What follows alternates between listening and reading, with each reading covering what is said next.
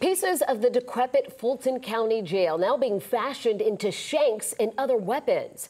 The sheriff's office says an inmate dug that hole through a shower wall to get into the cell block next door and stab another inmate with those shanks. That inmate suffered some small stab wounds and is recovering. The offending inmate will now face new criminal charges. The jail commander used this incident to double down on the jail's crumbling infrastructure.